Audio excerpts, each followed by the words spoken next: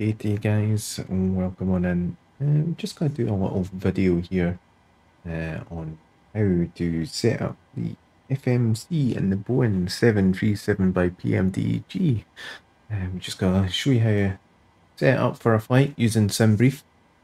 So on the left of the screen, you will see our simbrief plan from Glasgow to Manchester.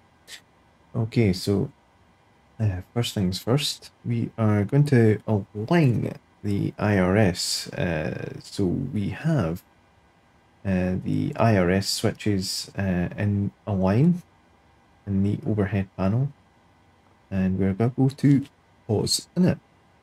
And we're going to set our reference airport so we can let the aircraft know where we are. So we are at Echo Golf Papa Foxtrot, and we're going to put that in reference airport. And you can put in the gate, sometimes it'll not recognise it, but we're going to put in. So we are at gate 19 currently. There we go. And we're going to go to page 2, and we're going to get the GPS from the left side. So GPS left, in the scratch pad, we're going to go back to the first page. And in the box section, the box underneath the set IRS positions, we're going to click the soft key to the right of that. And that will put in our IRS position. Right, okay, so we have our IRS position in. The next thing we are going to want to do is go to the route page. So we are currently at Glasgow, so that is going to be our origin. And this is going to be the imported way we're going to show you today. So we're going to go from there. We've got our origin is Echo Golf Papa Foxtrot, and we're going to hit flight plan request. And you're going to see I've got some files here saved into the FMC. So we have 5 flights, and we are looking for the one going to Manchester, which is Echo Golf Charlie Charlie, which is the top one. We're going to select that, and then down on the bottom right of the FMC, we're going to hit select. And you'll see that flight plan request is highlighted. So we're going to wait until that loads in, and it'll be about 15 seconds or so. And then down on the bottom left, we're going to see load. We're going to hit load. And it's up blinking. Give that a moment. And you're going to hit activate. Alright, so we've got that. So you also see that the execute button is now lit up.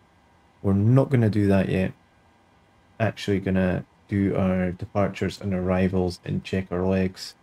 So we're going to go to departures, and we're going to scroll down on our sim briefing, and we're going to see our route in here. So you'll see the route in here, and you're going to see that we are going to be departing on runway 5. So we're going to hit the depart button on the FMC, and on the right hand side you'll have your runways. We're going to hit runway 5, and you will see in the sim briefing we're going to be taking the Norbo standard instrument departure. So we're going to look for that. So that is Norbo 1 Juliet that is showing us. We'll select that, and that is our departure. Now we're going to press the departure arrival button again on the FMC, and next to Echo Golf Charlie Charlie, we're going to hit arrivals. And looking at the routing, we're going to be arriving on 23 right. So we are going to see if there is an ILS arrival, which there is. We're going to select that, and then it's going to give our arrival stars. And we want Lakey 1 Mike. So Lake 1 Mike. And there we go. And we have that. So we are going to hit legs.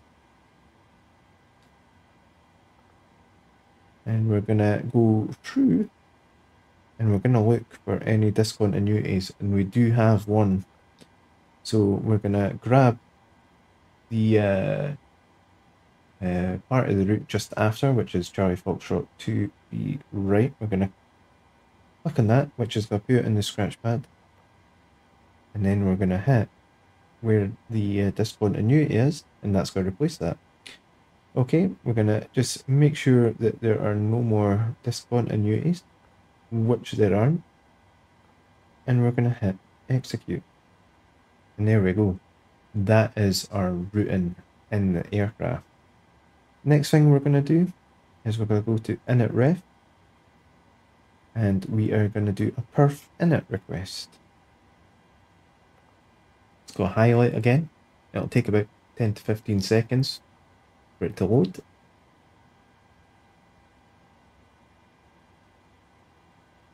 You can also do this all manually using the briefing, but if you have imported into the FMC via simbrief, you can do this all automatically. So hit load, and then there's just a few bits and pieces that you have to put in. So we'll hit execute. There we go.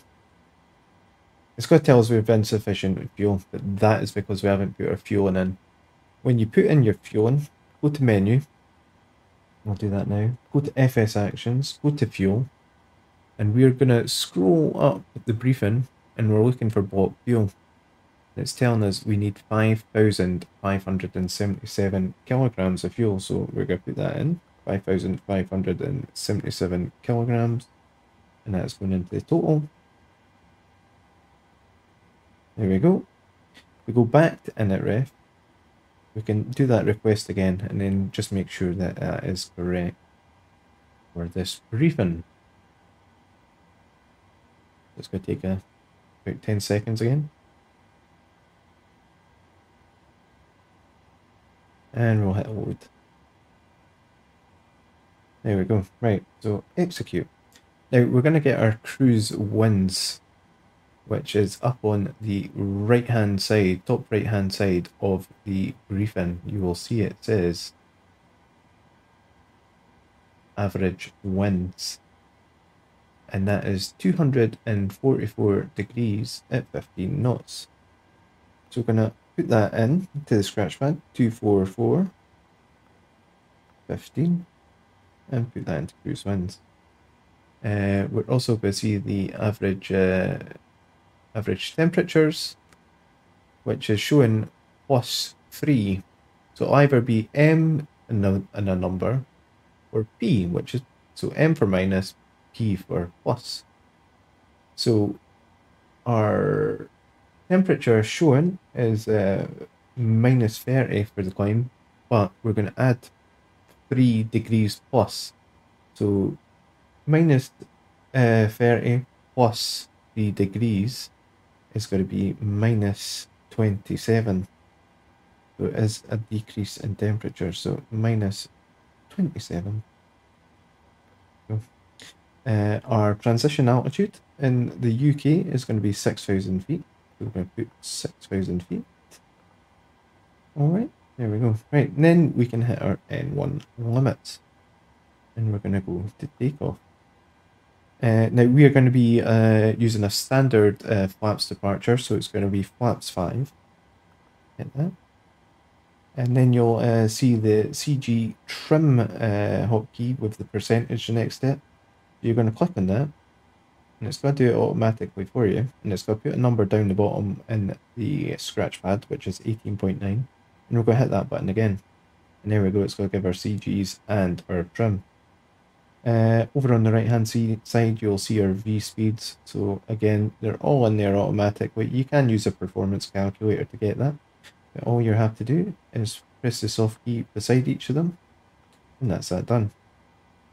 Next, go back to legs, and we're going to go to route data, the soft key at the bottom right, and we're going to request our winds. You're going to press that, and it is going to highlight it again, and again 10 to 15 seconds it's going to load that.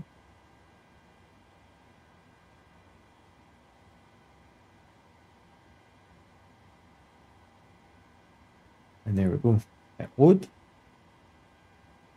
And it's just going to improve your performance data doing this. So there we go, hit OK, execute.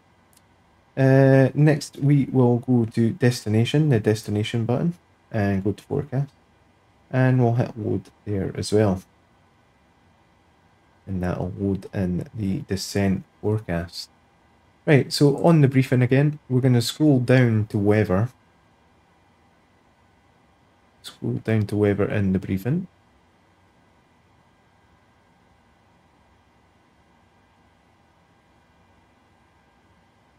It's here somewhere.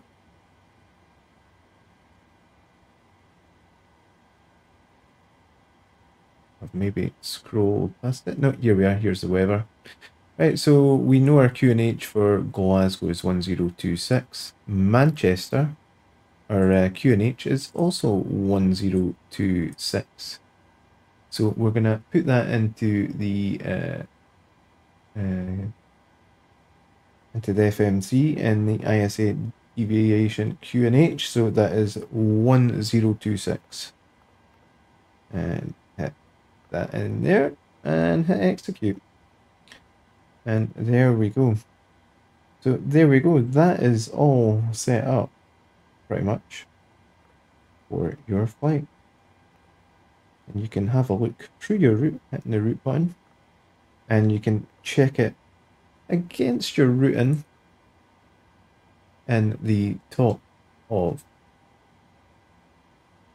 the briefing here. Just making sure that it matches. So let's go up here.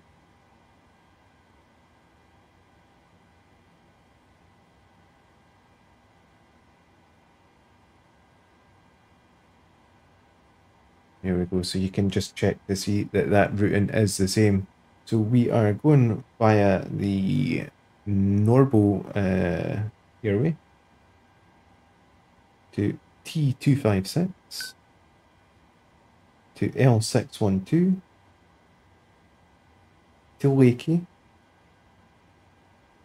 Lakey 1 Mike, and then on to our runway. So it's all matching. There we go. Right. Hope that explains things a bit for you. If you're new to the 737, we'll do another video at some point, and we'll enter all that information manually so you can do it either way. But hopefully you understood that all very well. Any questions, as I say, please feel free to ask. Thanks for watching. Bye for now.